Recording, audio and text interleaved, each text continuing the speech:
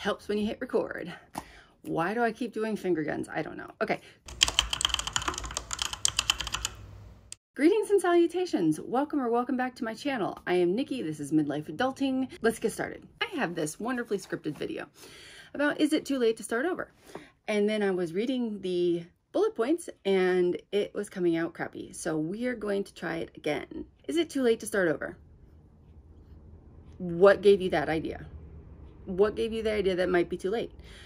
Oh, right. It's seeing people half your age succeed at the thing you think you want to do and have already established themselves.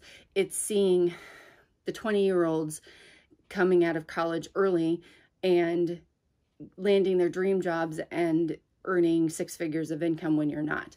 It's anything that you can imagine that makes you feel like somebody has already done it at a younger age and it's too late for you to try because someone else is already doing it. Well, I'm here to tell you that's hoo-ha. That is bull poop. Age is just a number, and you are only as old as you feel. And I know that sounds trite, but it's true. There are days when I feel 16, when I feel 12, and I'm laughing at poop jokes. And there are days when my body feels ancient and it aches and I just want to lay on the sofa. Okay, so do you feel like you're young enough to start over? Great. Do you not feel like you're young enough to start over? You are, if you want. You were likely to live to nearly 80, which is the average lifespan of adults in the US, or longer if you start taking care of yourself right now. If you are like me and on a health journey, good for you, keep it up, you can do it. Along with, okay, you're seeing all these younger people, it doesn't have to take you decades to forge a new path. You can start like I am at 45 with a new hobby, which is YouTube, and kill it in a year or 5 years. It doesn't have, or 3 years or 2.5, or maybe it does take you 10, but if you're really enjoying yourself, why are you concerned with how long it's taking you, right? One of the things you want to think about is why you want a fresh start, not a French start. That would be silly. Although maybe you do want a French start. Do you want to move to France? Maybe you have a change of employment, or like me, you have a change in marital status. Maybe you have experienced the loss of a loved one, in which case I'm so very sorry for your loss. Perhaps you want to fulfill a dream or just make extra money, and maybe you have your own personal private reasons that you're not ready to share. They're all valid. You don't need me to validate your choices in life. You really don't. I mean, I will. I mean, unless you've decided to become a murderer, and then I won't. But I'm going to validate your choices to further improve yourself, your life, your surroundings, your experience, your lived experience, because we want you to have the best lived experience you possibly can. So once you figured out why you want a fresh start, once you've figured out why you want a fresh start, or maybe once you know you want a fresh start, maybe you know why, maybe you don't know why and you just want it, okay, that's valid. Do you know what you want? It's okay if you don't. Maybe, like I mentioned, you want to move overseas. Maybe you would like to start a new career. Maybe you need to go back to school. If you don't know what you want though, have fun, make friends, and learn new hobbies. It's also okay to know exactly what you want and go for it. Of course, like duh. You are never too old to start over. And here are some examples. Stan Lee caught his first break at nearly 40 with the Fantastic Four. Julia Child published her first cookbook at 50. Vera Wang entered the fashion industry at 40. And Toni Morrison exploded in the public eye at 62 when she won the Nobel Prize for Literature. And then there's my favorite example, my dad. Okay, he started out his career out of college as a Latin teacher. And then he spent 17 years in the appliance industry. And then at my age, he decided he was going to go back and become a minister. He went to seminary, got a degree in theology. And now 30 years later, after that, he's going back for another master's degree. Okay, you can do it. So are you prepared to start your life over? This is a big one. Do you have enough money for what you want to do? Because you don't want to jump into things blind in this respect. You don't want to abruptly quit your job and not have any savings and not have another source of income to carry you over while you pursue your new dream.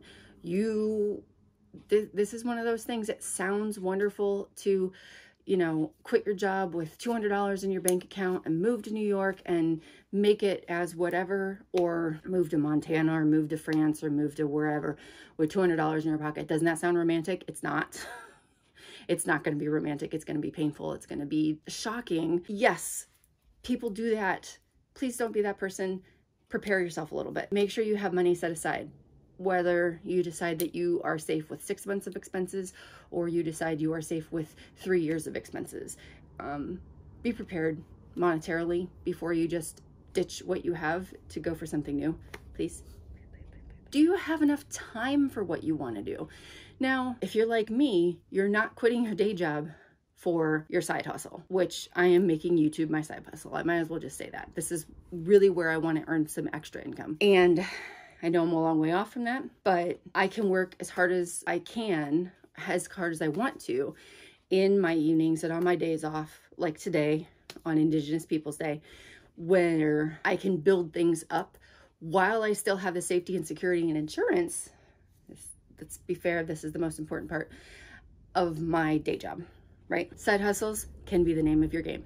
Now, do I see 20-year-olds out there, 26-year-olds with successful YouTube channels that are supporting their lives? Yes. Does that make me feel old, like an old fart trying to do this? I mean, I'd be lying if I said no. Am I somewhat jealous of their success early on? Yes. Do I wish I had kept up with the YouTube channel I started during COVID? Absolutely. But the point of the video is, it's not too late for me to make this a success. If I want it, if I work towards it, I'm gonna have it. And do you have whatever support you need? And this is really important. Are there people in your lives that support your decision?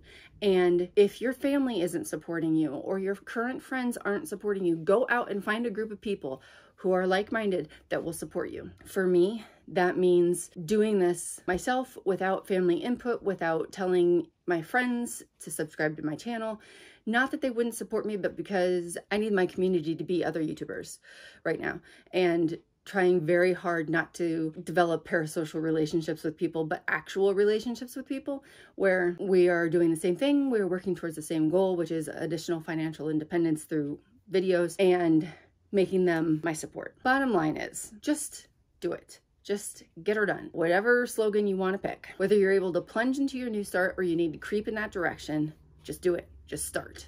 Just start. There is no prize for finishing first. Even though it feels like there is, I guess the prize for finishing first is that you have already what I am looking to achieve, but I am capable of getting exactly what the people who started earlier have. We are in a world of abundance, even though we are also in a world of scarcity. There is money to be had in what I'm pursuing. There is enjoyment to be had in what I'm pursuing. I will be able to get the things that the person who has them now also has. There's not one YouTuber position. I'm not aiming to be the president. There is just one of those. There is no prize for finishing first. Do what you can, when you can, and good luck. Good luck to you. Like, you can do this. I believe in you. If no one else believes in you, I will believe in you. Drop in the comments what your goal is, what you want to start over with, and I will be your support. If you've got a YouTube channel, mention that in your comments so that I can go check you out, and let's go from there, because we all need the support. I hope you are having a great day. I hope if you're not having a great day, I hope you're having a good day. And if you're not having a good day, I hope tomorrow's better. Goodbye. Well, it could always be worse. And oh my goodness, my foot is numb.